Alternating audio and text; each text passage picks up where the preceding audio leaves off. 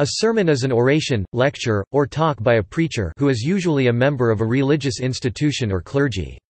Sermons address a scriptural, theological, religious, or moral topic, usually expounding on a type of belief, law, or behavior within both past and present contexts. Elements of the sermon often include exposition, exhortation, and practical application. The act of delivering a sermon is known as preaching. In Christian churches, a sermon is usually delivered in a place of worship from an elevated architectural feature, variously known as a pulpit, a lectern, or an ambo.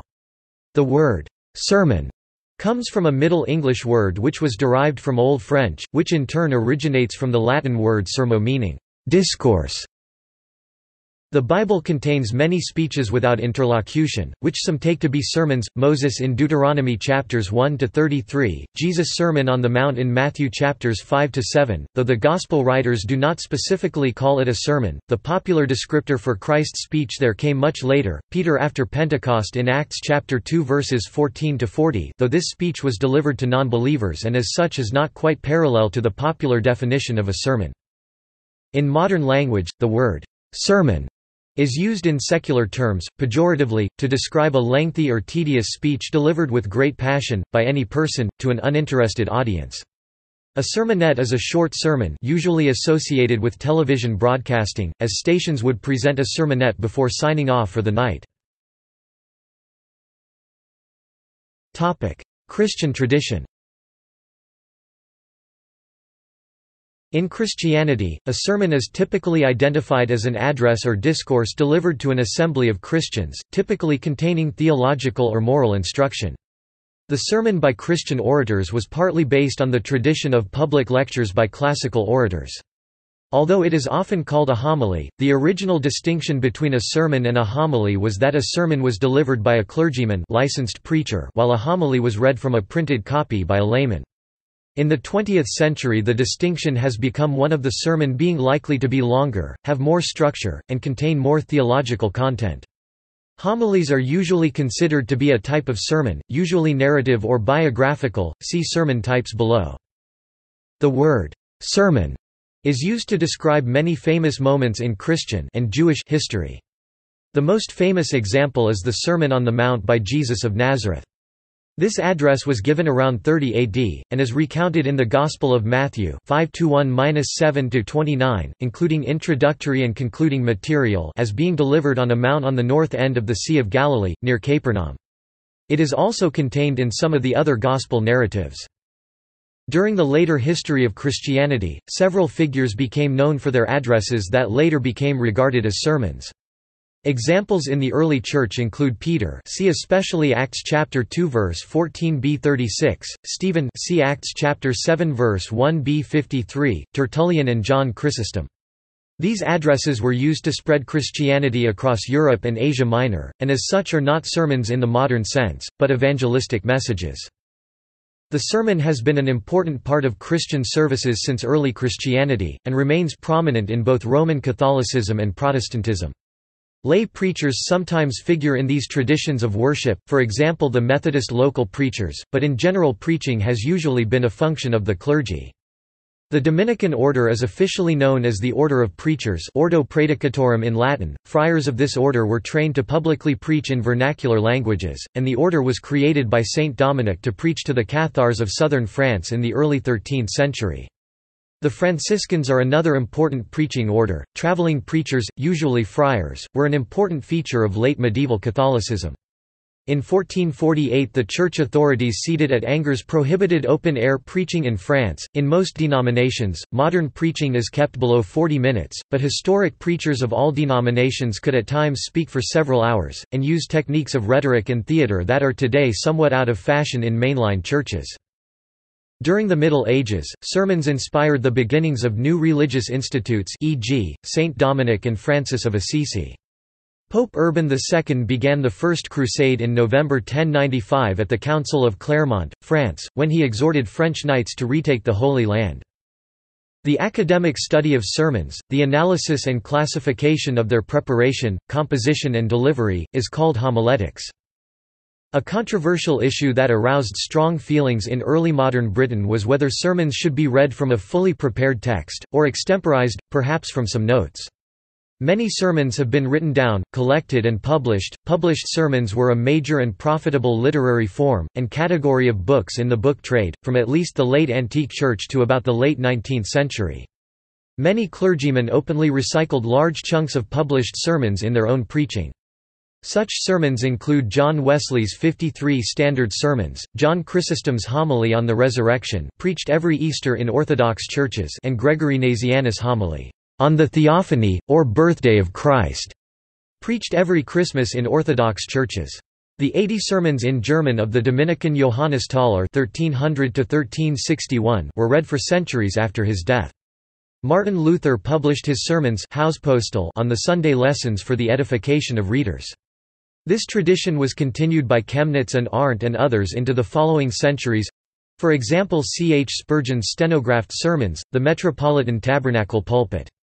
The widow of John Tillotson (1630–1694), Archbishop of Canterbury, received £2,500 for the manuscripts of his sermons, a very large sum. Protestantism. The Reformation led to Protestant sermons, many of which defended the schism with the Roman Catholic Church and explained beliefs about the Bible, theology, and devotion. The distinctive doctrines of Protestantism held that salvation was by faith alone, and convincing people to believe the gospel and place trust in God for their salvation through Jesus Christ was the decisive step in salvation.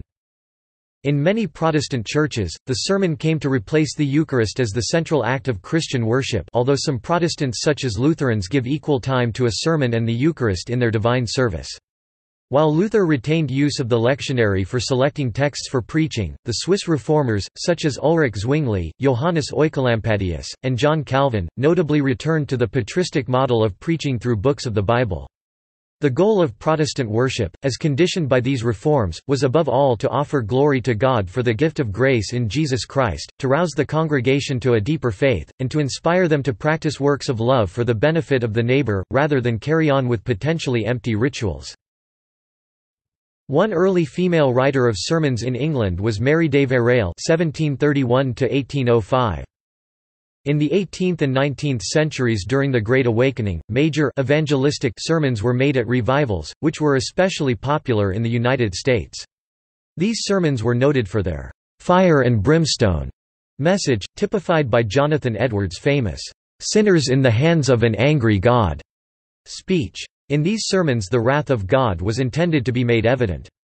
Edwards also preached on religious affections, which discussed the divided Christian world. Jewish tradition.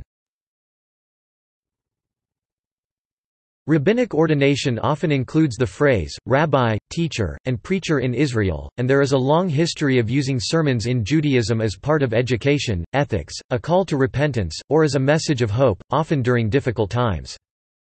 In 1939, Rabbi Philip R. Allstadt, an early leader of conservative Judaism, spoke and wrote about the lesson of hope that the festival of Passover could give to the Jewish people. Despite the rising power of Nazism in Europe, he counseled hope, and even gratitude, as part of Jewish strength to withstand the pain of events in Europe. Perhaps in our generation the counsel of our Talmudic sages may seem superfluous, for today the story of our enslavement in Egypt is kept alive not only by ritualistic symbolism, but even more so by tragic realism. We are the contemporaries and witnesses of its daily reenactment. Are not our hapless brethren in the German Reich eating the bread of affliction? Are not their lives embittered by complete disenfranchisement and forced labor? Are they not lashed mercilessly by brutal taskmasters behind the walls of concentration camps? Are not many of their menfolk being murdered in cold blood? Is not the ruthlessness of the Egyptian pharaoh surpassed by the sadism of the Nazi dictators? And yet, even in this hour of disaster and degradation, it is still helpful to visualize oneself among those who had gone forth out of Egypt. It gives stability and equilibrium to the spirit. Only our estranged kinsmen, the assimilated, and the de-Judaized, go to pieces under the impact of the blow. But those who visualize themselves among the groups who have gone forth from the successive Egypts in our history never lose their sense of perspective, nor are they overwhelmed by confusion and despair. It is this faith, born of racial experience and wisdom, which gives the oppressed the strength to outlive the oppressors and to endure until the day of ultimate triumph, when we shall be brought forth from bondage unto freedom, from sorrow unto joy, from mourning unto festivity, from darkness unto great light, and from servitude unto redemption." In the same way, he preached a message of hope in 1938 when he said that, "Undaunted, we confidently expect that some day, somehow, the present low ebb of liberty and democracy will be followed by a rising tide whose onrush will irresistibly wash away the ramparts of tyranny."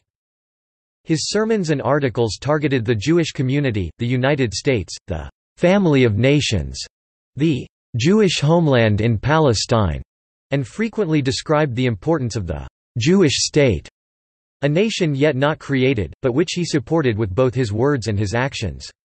He shared his vision of that state by proclaiming that, whether the Jewish state be large or small, its importance in the family of nations will be determined, not by its limited area, but by its creative genius and cultural contributions to mankind.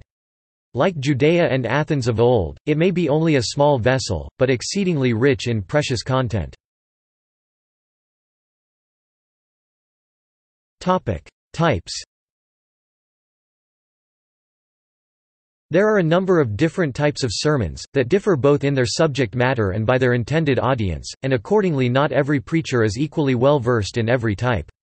The types of sermons are: biographical sermons, tracing the story of a particular biblical character through a number of parts of the Bible.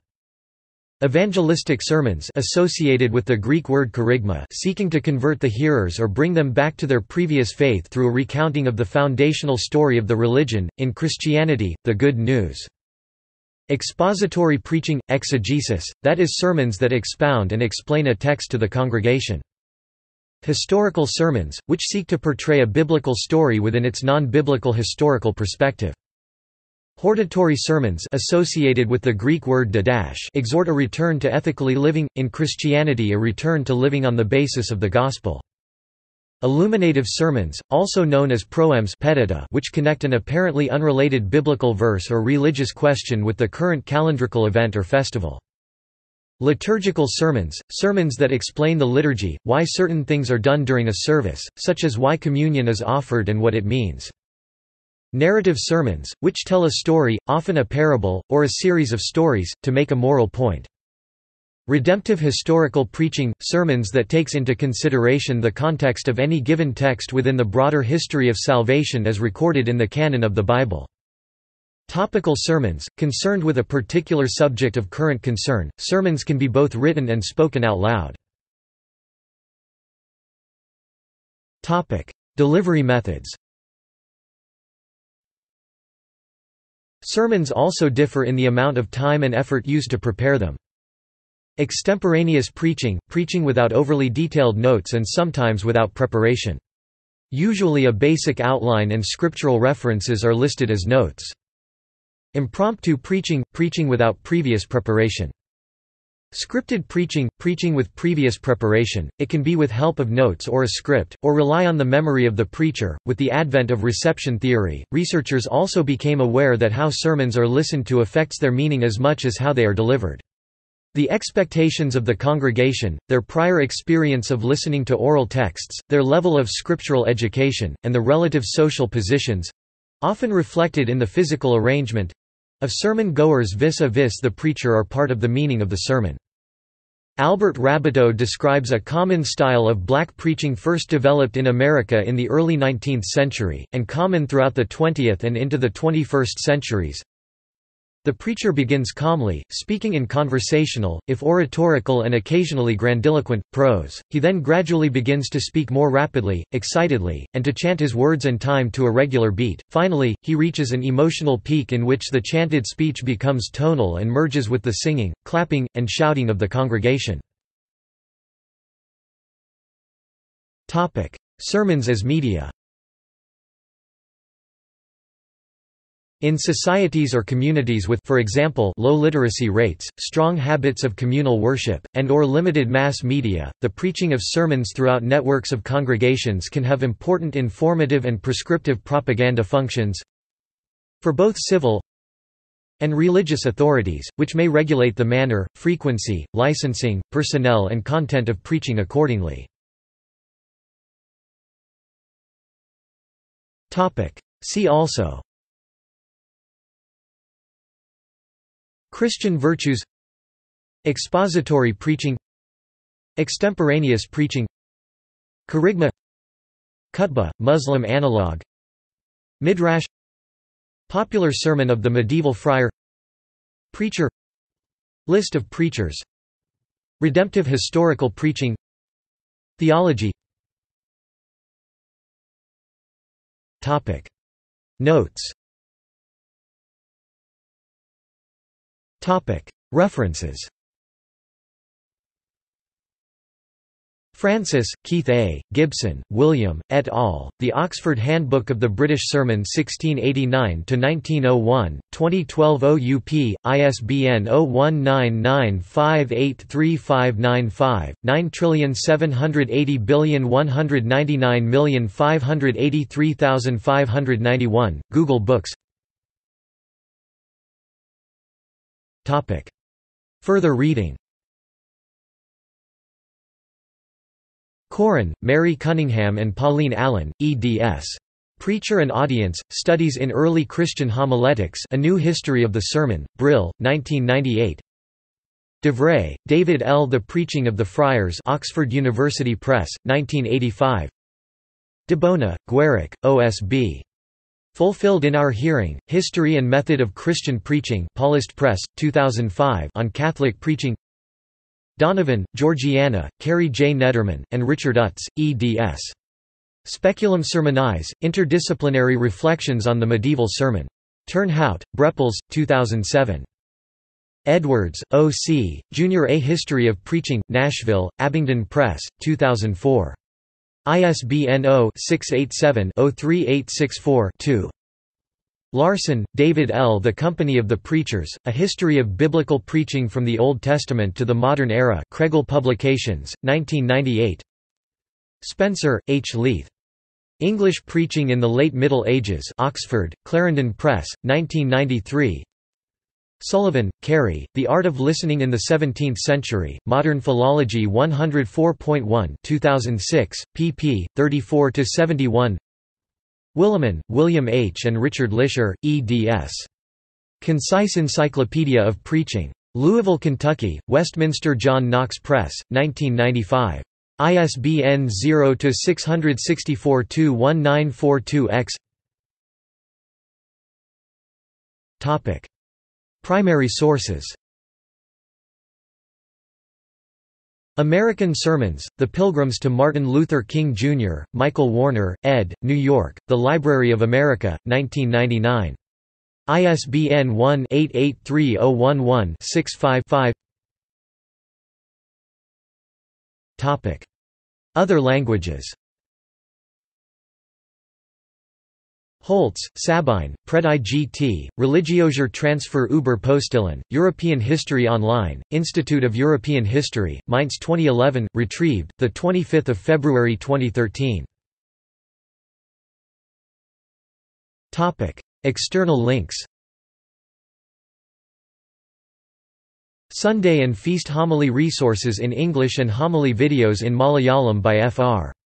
Abraham Motherloth. The dictionary definition of preach at Wiktionary. Quotations related to preaching at Wikiquote. Media related to sermons at Wikimedia Commons. Sermon. Encyclopædia Britannica. 24 11th ed., 1911. The American Rabbi – Rabbinic resource of sermons, stories, anecdotes and writings for today's rabbis.